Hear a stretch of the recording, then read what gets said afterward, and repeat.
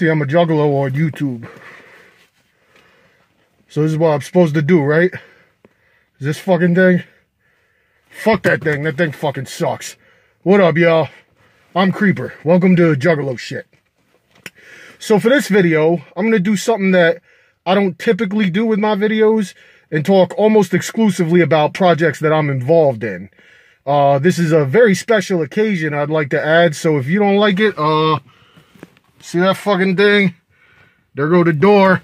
Anyway, Whoops this week. That's the Juggalo webcomic that I do with my friend Yerk. We celebrated our 100th strip. Now, that might not seem like shit to you, but to us, that was a pretty big fucking milestone. You know, we scripted and Yerk wrote out and fucking published and drew up all fucking 100 of these scripts that between him and I, we got fucking under our belt. So we consider that an achievement. And if you don't like that, you can suck my fucking dick. Anyway, as far as I'm concerned, between, you know, running the Instagram and fucking talking a bunch of bullshit on social media and fucking this, whatever the fuck this thing is, I'm pretty much like the public face of the Whoops project. And I decided today I wanted to shed a light on the man known as Yerk, because here's the actual reality of the situation. Without Yerk, there would be no Whoops. I didn't have the fucking idea to do a Juggalo comic, you know what I mean? I just write for the motherfucker. This was all, and not only that, like, if you've seen my porn video, you know, the top 10 porn genres of all time, that's my artwork, you know what I mean? That's me as an artist. Anyhow, the way that I see it, like, Yerk is responsible for the entire fucking thing. And he doesn't get, like, nearly enough credit, you know? So today we're going to be doing 20 questions with my homeboy Yerk, alright? And fucking, if you like this video, you know, like, share, and subscribe or whatever. Before I get into that, you know, I just wanted to wax sentimental about it, and because I had no idea where this shit with Whoops would lead. Like the dropping the exclusive strips at DCG Con, that's not something we solicited, you know. They came to us with that idea, and I was just fucking blown away, because without that, I'd have had nothing else to bring to the fucking table. But all right, as we speak, my producer is patching me in, so I gotta put on my $6,000 extra dimensional headset. All right, word. Okay, we got Yerk on the line. Yerk, what up? Thank you for being a part of the program. So I'm going to kick this interview off with the obvious questions. Are you me? Ha ha ha, no, I'm not. I wish I was. That would be so cool, but I am not. Are you an AI? Yerk does not think so. Of course, since I watched Blade Runner as a youngin', I've never really been sure. Who are you? I'm just a juggalo. And everywhere I go, people wanna know about me. Hamala babala zebala boobala. Dope. So, as you know, because you did the motherfucker, the 100th Whoops strip dropped this week. What are your thoughts on achieving this milestone? Thought 1, I'm geeking like a geek geeks during geeking season. Thought 2, if it was still Whoops by Yerk and just Yerk and nobody else, the series would already be over by now, and 100 never would have happened.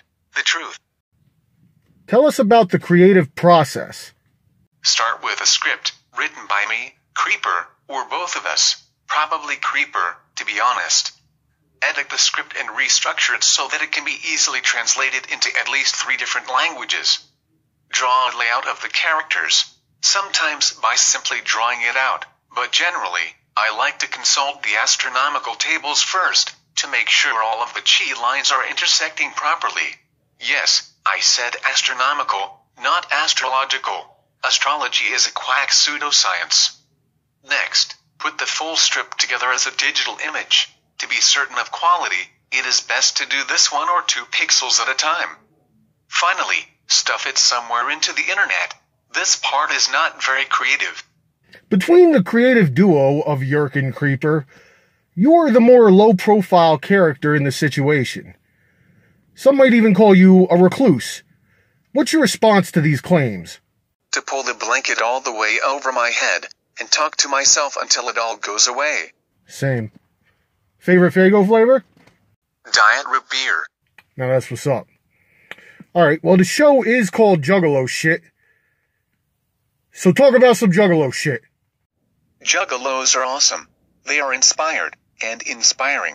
Not all of them, not all the time.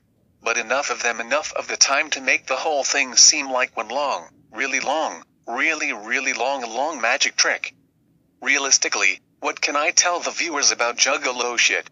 They live Juggalo shit. Back to Whoops.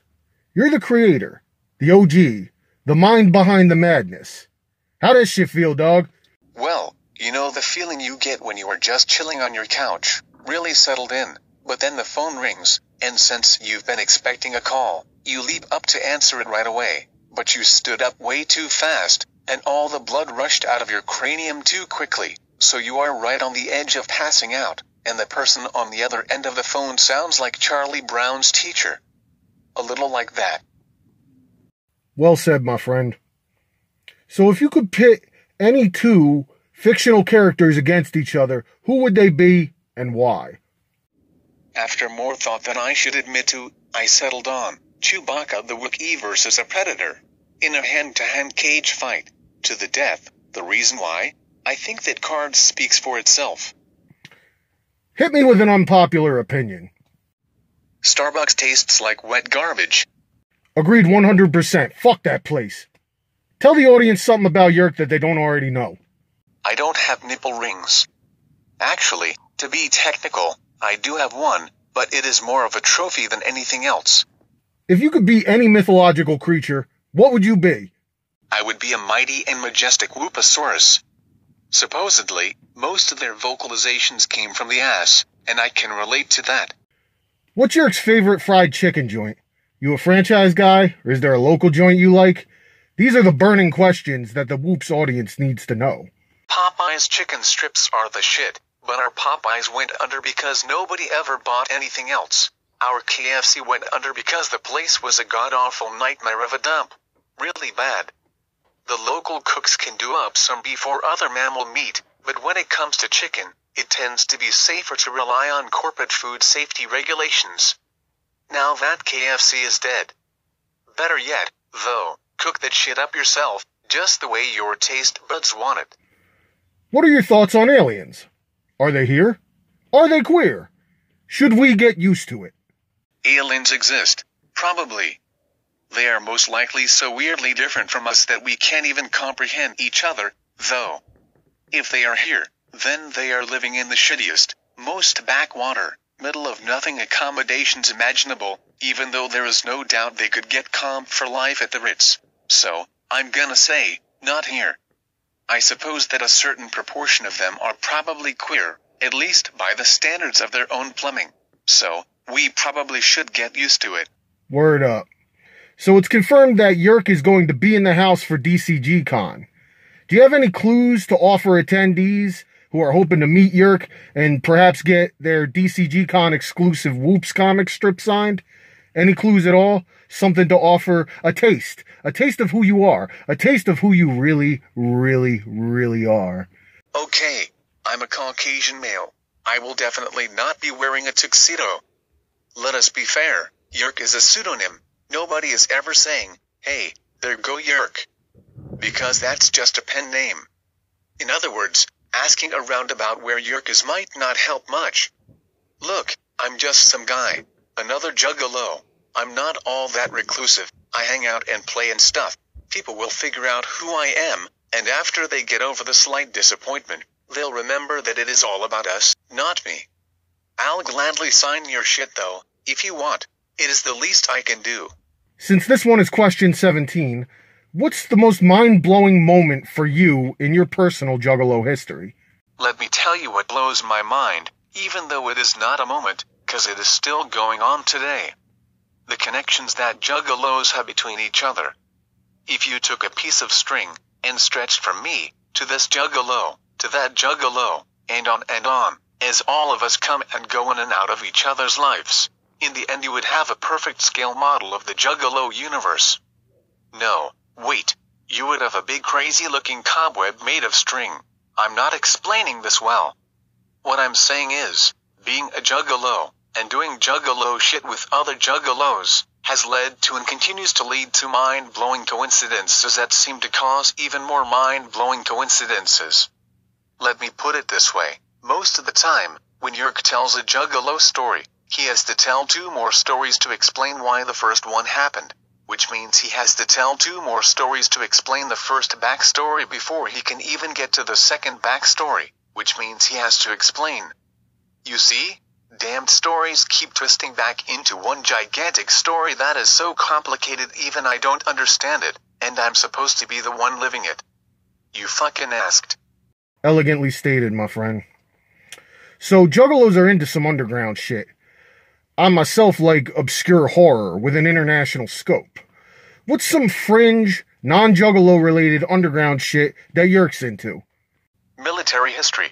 Until about the mid-20th century, the world was shaped by great battles more than any other happenstance. For some international scope, I will add that I like to sample music from other nations, mostly hip-hop, of course. Hip-hop is global, I think it may be universal. Back to DCG-Con. Now, people might not know this, but I actually met you at last year's Dark Carnival Games convention. The DCG-Con's been pretty cool for opening up the focus on the nerdy aspects of Juggalo culture, which are oft overlooked.